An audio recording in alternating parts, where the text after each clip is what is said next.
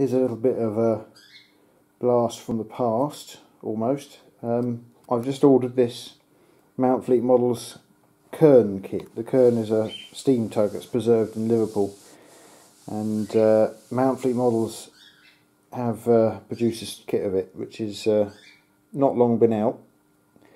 And I was after a model of a steam tug, which I could put a legitimate steam engine in, and this one filled the need, if you like.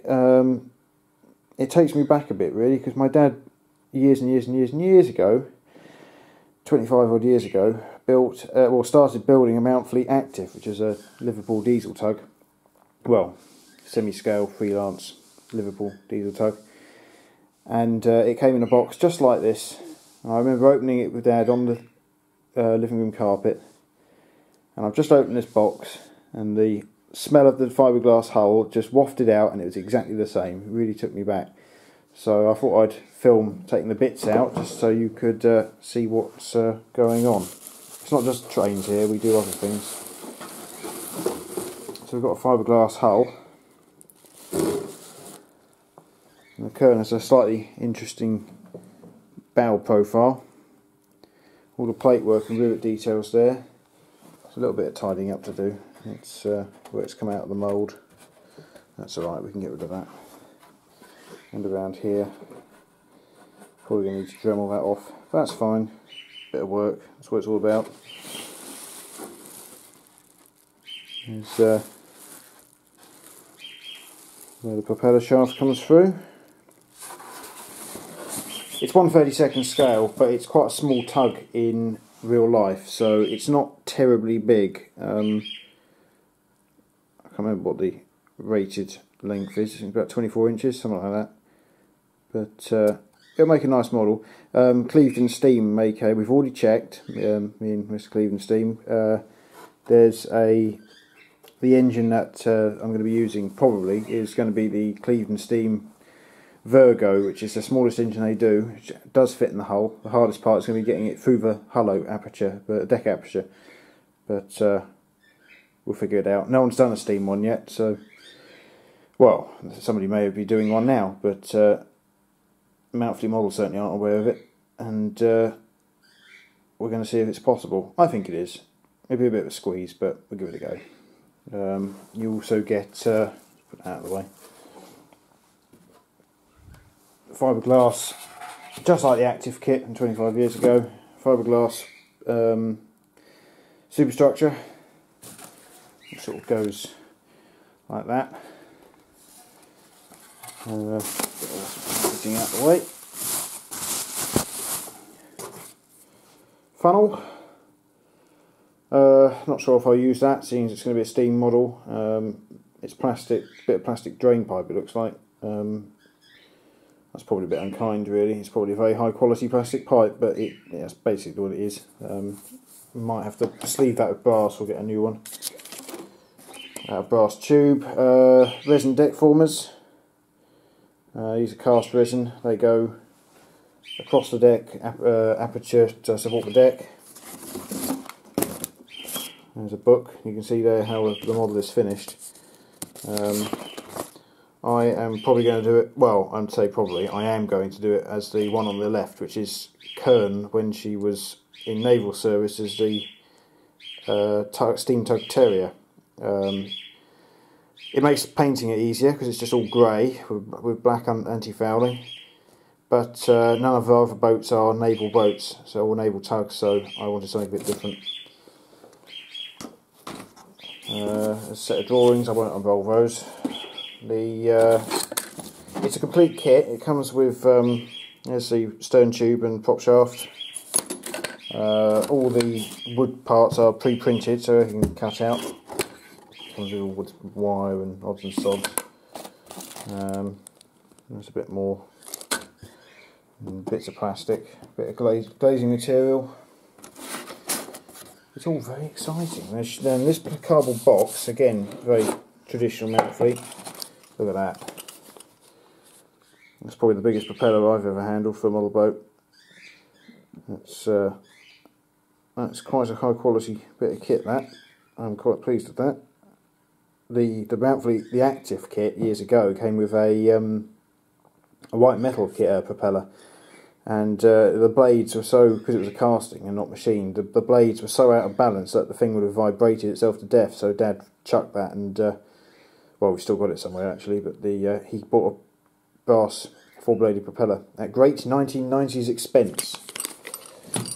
And we've got other assorted bits and bobs. There's white metal castings. These are very high quality kits, the Mountfleet Models kits. They're not the hardest kits in the world to put together, but they are filled with an enormous amount of detail, which is what takes the time. So yeah, very good quality castings too, so that's good. Lots of resin parts too, interestingly. So that'd be interesting to play with. Barn door rudder and the stern frame and the skeg. That's quite heavy actually. That's surprising. Oh, it comes with a tiller too. That's nice. They think of everything. Some more odds and sods.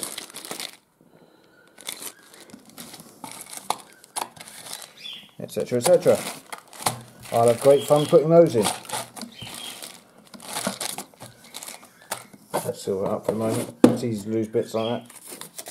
Oh, there's a receipt. I won't show you. Well, I don't mind. It was the kit is £300, which for what you get, pretty good really. It's quite a large boat, you know. I mean, here's my hand to give you an idea. It's a bit bigger than active, a little bit bigger. It's also the same scale, interestingly, as my Gauge 1 models. So that'll be good. We can set up some photographic opportunities. In the meantime, I haven't made any videos for a while. I've been busy doing other things. We've gone all nautical here. I kind of got a bit inspired and started doing boat models again. I started this considerably smaller model back in 2015, and it's a Vicsmead Bustler. This is scratch built out of, well, anything really. It's a balsa hull with bread and butter construction planking. If you take the superstructure off, you can see that. There you go, see the stepped construction. And it's the outside profile is sanded and carbon sanded to shape. Well, I used an old power sander actually. Sanded to shape. Plywood deck, plywood engine room cover, which is a bit of a tight fit actually. There we go. That goes in there. There's the stern tube running through. As designed, I've tried to build. The reason I built this model is years and years and years and years ago, before I was even thought of. My dad, uncle, and granddad started building one, and we still got the drawings, but they're very moth-eaten. So I bought a new set, and I thought it'd be nice to actually. They never finished it. They built the hull, and that's as far as it got really. But and we don't know what happened to it. It disappeared. It was 40 odd years ago. And I thought it'd be nice to actually build one, so that's what I've been doing. I've been trying to keep it as faithful to the original design as possible. I changed the deck house and arrangement. I didn't really like the Vicsmead arrangement. I thought I'd do my own thing, which is nothing wrong with that. Deck house, the deck houses are made of plywood. I had a lot of fun doing the bulwarks. I had to make several jigs up to hold them to the deck. It was a sea of G-clamps and wooden formers, but it's coming on. It needs its rudder still. I've put the propeller and stern tube and the propeller shaft in now. That's in for good. The chimney is a copper tube with silver soldered to a... I'm personally of the belief that certainly for models like boats which get handled a lot, they shouldn't really be... I don't like gluing things on if I can help it. It's got to be firmly attached to it, especially if it's going to be towing, and there's going to be a towing point here eventually behind the superstructure. And the general rule of thumb is with towing models, I mean it's only 18 inches long, but you know it's a tug, so it's got to work. The general rule of thumb is don't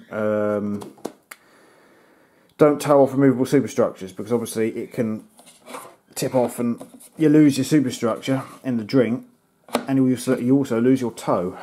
So that's a no-no. So what I'm probably going to do is have a block there with the towing, a model of a towing hook, as best as I can fabricate, and there'll be a mast block there, a little block with a mast on, and I'll put a neodymium magnet, neodymium, yeah, I think that's right, in there, and there'll be a steel plate front and back, which means that the superstructure will, I mean, it's a good fit anyway, but it will just be positively held on with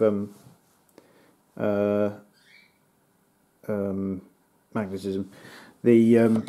But yeah, going back to the funnel, the tube is silver soldered to a turned brass base.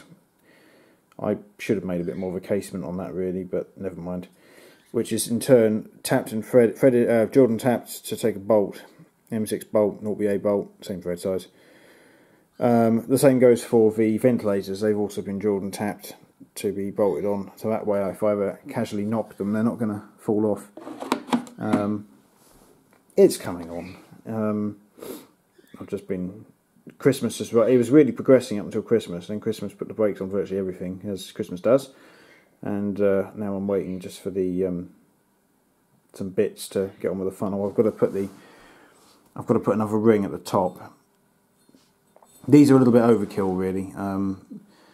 They probably weren't that big in real life, those rings, but they separate out the colours because we're going to have black, white, and red, as per paddle steamer Waverley. And I've got to get these brass eyelets to hold the safety valve steam tube, relief valve. Sorry, let's get it nautical. Relief valve on the back, relief valve exhaust tube, and the whistle tube at the front. I have got a whistle for it, but a little casting, but obviously it can't go onto the pipes there. So there it is. It's getting there slowly.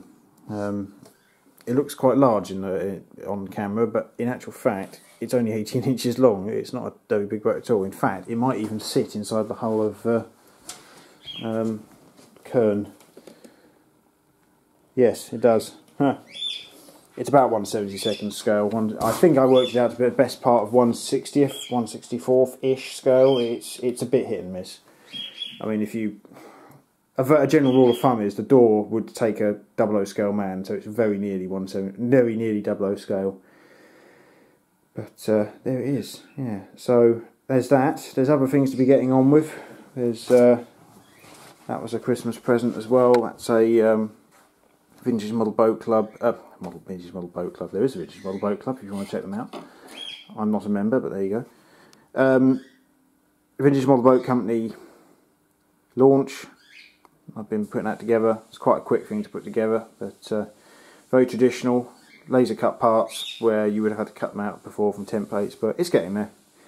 That's going to be a fast model. I wanted something a bit fast. It wasn't a tugboat, and that's going to have a brushless motor, and I've never done anything with brushless motors before, so we'll see. But yeah, that's been coming on. So yeah, there we go. That's my Kerne kit. Quite excited to do that. I shan't start it until that's finished, and then I've got some bits and pieces that I'm doing for other people. I don't want to start my own stuff until I've done those, because it's a bit unreasonable. So yeah, there we go. Anyway, I'm going to go to the play of Gauge 1 trains in a minute, and we'll see if we can get some film there. Bye! I almost forgot I got this from my other half for Christmas. It's a second-hand but complete Revel Snowberry kit. Makes quite a large boat. A bit longer than the box actually. And I should be converting this to radio control. It's designed as a static kit, but in my favour, well, quite a lot of people's favour actually. Quite a lot of people have converted it. Can't open it with one hand. It goes together more or less like a conventional radio control boat, so that'll be a project for the future. I'm not going to start it immediately because I've got other things to do at the moment, and it's got so many little bits in it. I mean, there's literally hundreds of parts. I'd like to be able to devote lots of time to it. I'll just open the box and show you what's inside. So the hull sort of goes together in these prefabricated sections, which tab together. good way of doing it. There's the stern. It all locks together there. Lots of plastic weld will go in there. And then of course the drill out, put it together, drill out the hole there, and you have a space for a stern tube, which I've got. I've got all the bits to convert it to radio control. And then there's just an enormous pile of parts to go on it. And you end up with a rather nice 1/72 scale Flower class Corvette, which would be, it'd be nice to actually build one for a change, because I've sunk quite a lot of these in the Submarine Simulator Silent Hunter 3. In fact, I've sunk an awful lot of them. And of course you've got this wonderful box art. But yeah, that's going to be a very interesting one. Apparently they make excellent models on the water, so we shall see. Thank you, Shelley. Excellent present buying.